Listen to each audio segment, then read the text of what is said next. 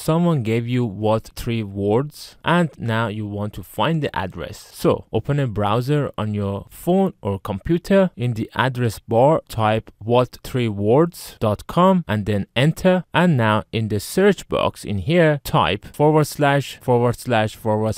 the first word dot the second word dot the third word. Make sure you haven't done any spelling mistakes and check the results in here and select the one that is your location. In this case, it is the one near Bradford. You can change to satellite by clicking in here to make sure it is the correct place. You can also drag and drop this icon to get the street view. Once you're sure it is the same place, then click on navigate and it will give you a few options. I would select Google Maps, then it would use your location, or you could type your own location to get the directions. Tip: if you go to the address bar of what 3 words is, you can see the last 3 words is the one that we have typed, so you could easily copy and paste the link to any web browser and it should find you this location, and it has an accuracy of 3 meters square.